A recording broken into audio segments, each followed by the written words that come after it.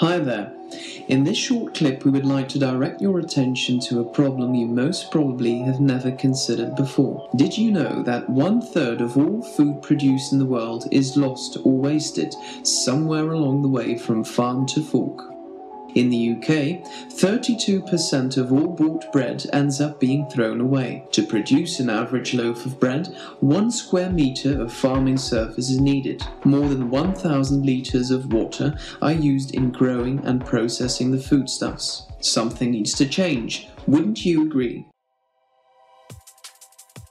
After digging up some information, we found out that there are already steps being taken. Most of these solutions try to deal with two specific issues: improving the storage and reducing the overlapping period of having 2 loaves of bread in use at the same time. Our test results have shown that people only marginally prefer one-day-old bread over a defrosted loaf of bread. At first, this can be achieved simply by informing the people. The baker could sell you an already frozen bread for a lower price. This way, his waste is reduced to nothing. You could buy cheaper bread, the baker could make stock to sell his bread in the late noon, and no extra investments would have to be made. Later on, the baker could make an investment and freeze more bread. He could even start up a new service of bread distribution. This way, people could be convinced on the basis of more practical matters.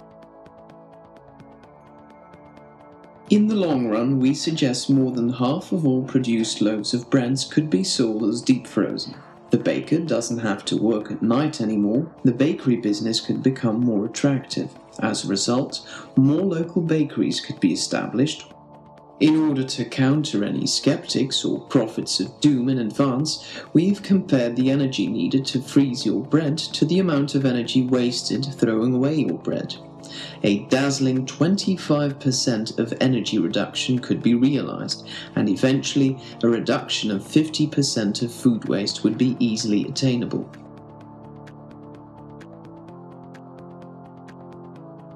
The good thing about the general responsibility is that even a small group of convinced minds would have a very big impact. So, spread the word.